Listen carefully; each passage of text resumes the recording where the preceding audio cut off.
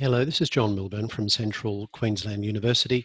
Continuing our legal research series, we have a lot to cover, so I'll move pretty quickly through this one. The first is the library for the university. Share the screen. You'll see the Law Resources Guide has information about legal databases and links to those legal databases. I'm going to show you some of those briefly, but I urge you to explore these databases. If you're overwhelmed thinking, oh, well, I don't know which ones to look at, I'll highlight some that I think are the most important. The first is Lexis Advance Pacific. It is a new platform. I'm becoming familiar with this new platform. It's terrific. It has a great number of publications. Some of the ones that you'll need to access most often are on the right-hand side. Case-based cases is very good. The Encyclopedic Australian Legal Dictionary and Hallsbury's provide you with secondary materials that are of high quality. Law Now legislation is new for the library. We now have that subscription. It's excellent. And it's another way for you to access legislation available to you. Now, the Queensland reports are the authorised reports, and these are the ones that you should cite and refer to in your materials and present in court proceedings as priority to other sources. Other than that, you can scroll down and click the More button, which gives you a few more of the more popular searches that are available to you.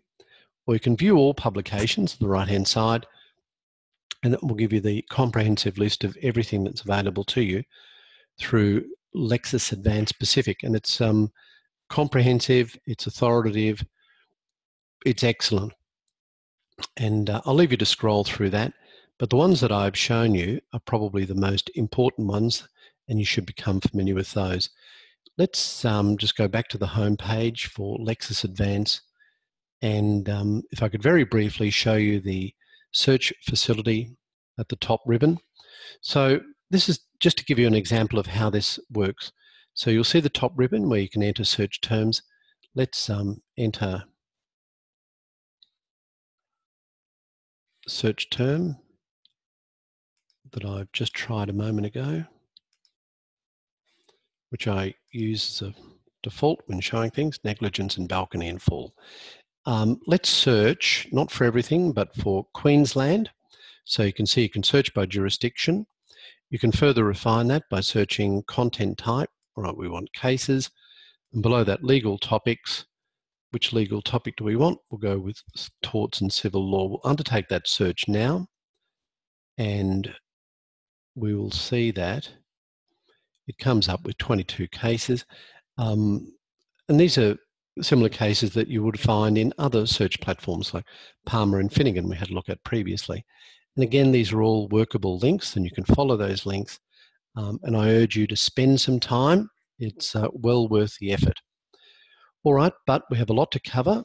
So the fact that I'm moving through it quickly doesn't mean that this is unimportant. This is a really good platform and one that you should include as part of your legal research. In fact, many people use this as their main legal research facility, Lexis Advance Pacific. Okay, let's go back to Queensland Reports. We're at the home page for Lexis Advance. I showed you previously Queensland Reports. You can narrow the searches by going to an advanced search, where you can narrow the topic as well. Okay, so plenty of workable options for you in terms of that. The Law Now legislation facility is excellent.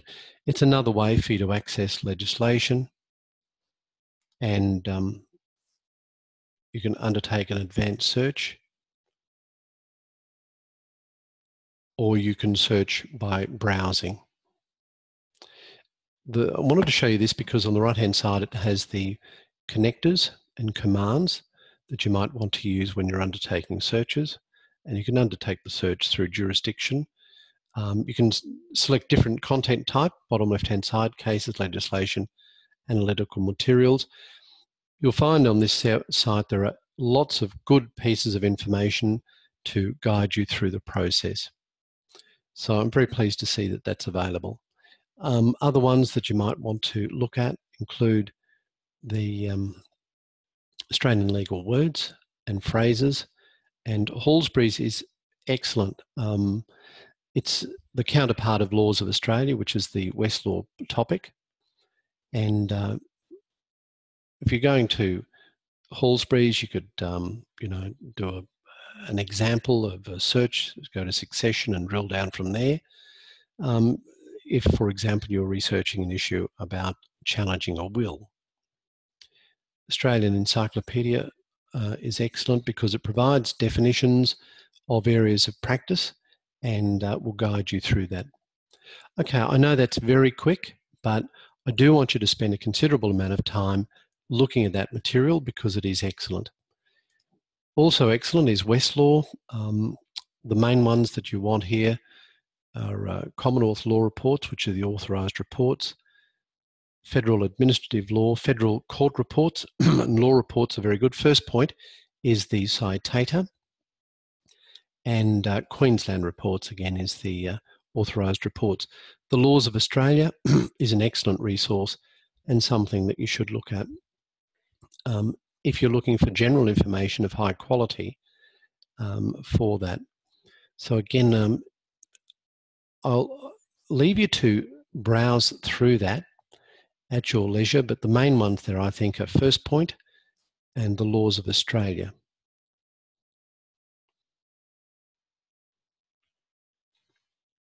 You can do a quick online tour, and I'd recommend that you do that to give you an overview. You can follow a number of search links that relate to help on the top right-hand side and obtain information that way. So you'll see now that you can expand these search facilities. You can undertake searches directly from the table of contents.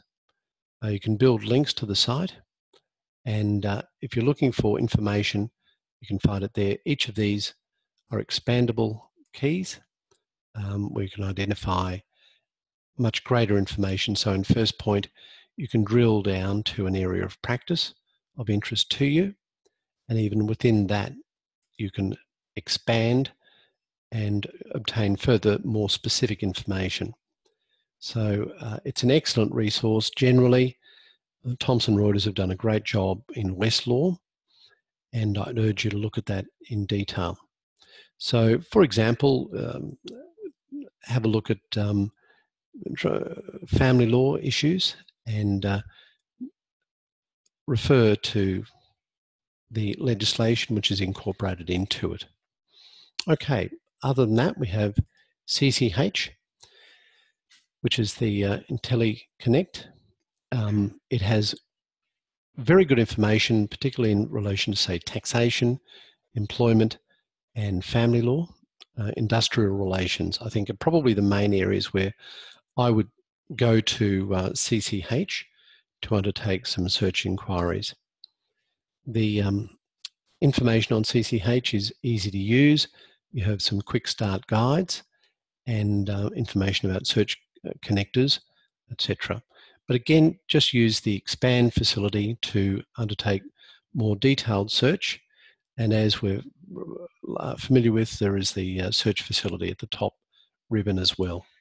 Again, I know this is really brief, but I just want you to start becoming familiar with these search facilities and undertake those searches. All right, I'm just going to stop the pause now, or the share rather, and just talk to you about authorised reports. So we've talked about the fact that authorised reports are the ones that you need to include in material that you present to a court. And if there is an authorised report, that's the one you should use. So you need to catalogue where you find these things. If you're looking for the Commonwealth law reports, go to Westlaw. If you're looking for federal court reports, go to Westlaw. If you're looking for the Supreme Court Queensland reports, you can either go to LexisNexis or to Westlaw. Make sure that when you're citing these reports in your material that you follow the guides in the Australian Guide to Legal Citations. Now, sometimes overlooked, but still important in practice, and you should become familiar for this for assignment work, is the practice directions around the state. So I'm going to share the screen again and show you an example. So here we have Practice Direction 16 of 2013 in the Supreme Court, which deals with the issue of citing authorities, and the fact that 3A says a citation of a judgment from a set of authorised reports is to be preferred. So we have the practice directions that say that, and we have legislation that says that as well. So you are encouraged in your assignment work to use authorised reports where you can. Now, briefly, some information about Federal Court and practice directions. So we have practice notes and the National Practice Areas practice notes, which is an incorporation of materials.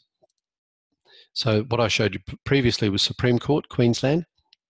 Now we're dealing with the Federal Court. Have a look at an excellent publication about case management. It's through the Law Council of Australia, and it is the Case Management Handbook. I won't click that link now, but I'd urge you to have a look at that through the Law Council of Australia website. That's a useful website for a number of reasons, and I'd recommend that to you. Remember, of course, that you can submit a request for a delivery of documents from the CQ Law Library, and librarians will follow through. Now, going back to the database, you'll see that one of the other things we have is Hein Online. It provides access to a wide range of US and international legal resources.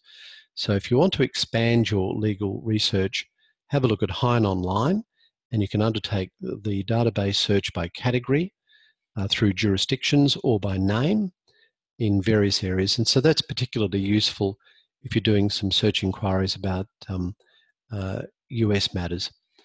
Some other sites that you might find useful is Informit, which is a site that provides information about government and corporate sectors, and it's excellent for dealing with searches generally.